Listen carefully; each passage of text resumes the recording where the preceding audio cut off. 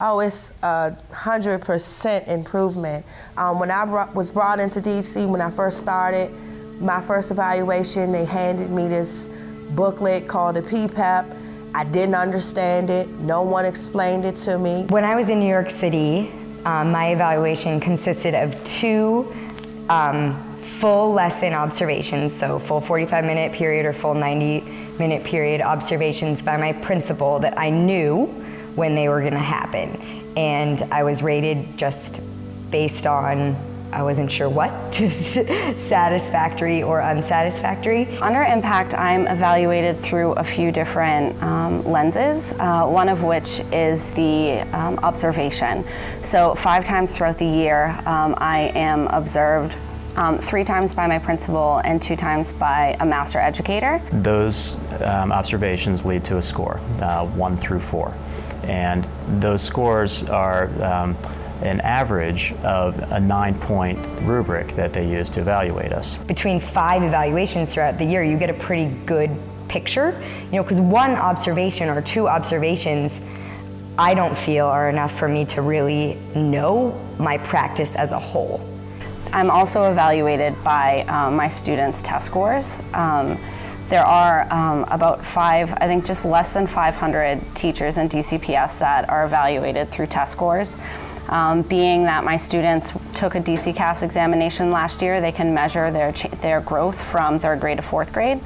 And that is 50% of my evaluation. The observations are 35%.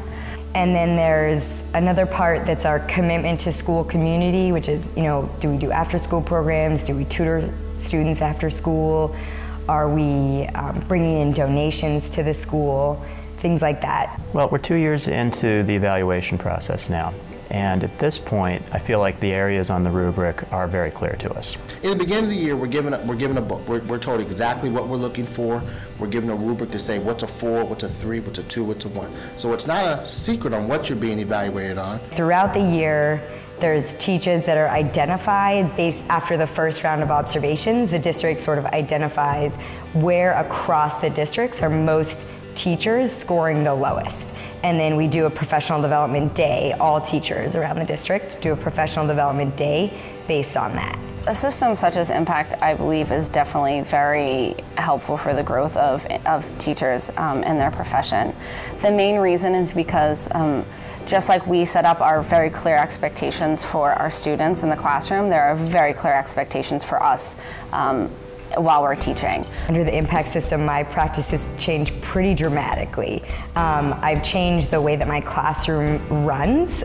We every day start out by reading an objective for the day, and we actually talk specifically about why is it that we're learning this every single day, and how does it relate to what we're learning this unit, and then how does that relate to what we're learning this year. So we have that conversation every day, and I'm never used to do that. Some of the positive things that have changed about my teaching as a result of Impact, I'm much more objective driven in my lessons now, and I think I'm more clear with myself and my students in terms of exactly what we're going to be learning that day and how we're going to get there. And that's been helpful to me. That's been a point that I needed to develop, and I feel like I've moved pretty far along with that. It's good to have somebody kind of let you know objectively, this is what I'm seeing and this is really excellent. If a district is committed to closing the achievement gap, we do need to be holding all teachers accountable for preparing our students for reading and math. I do want to be a highly effective teacher, so show me what that looks like.